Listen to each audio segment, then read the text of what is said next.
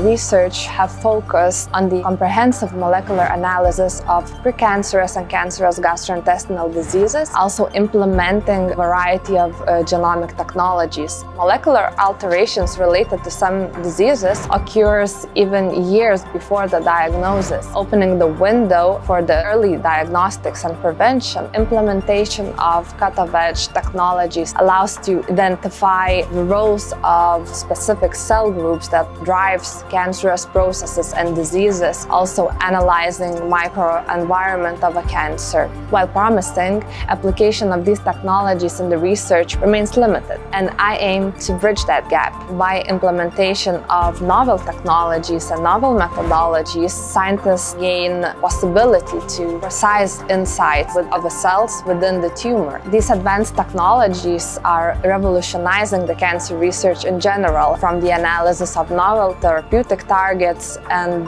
understanding why some patients respond to the treatment and the other do not. Receiving the UNESCO Fellowship for Women in Science is a meaningful recognition of my work, affirming its importance and relevance to the society. This award will significantly support the growth of my research, also providing the opportunity to share my findings with the society and public.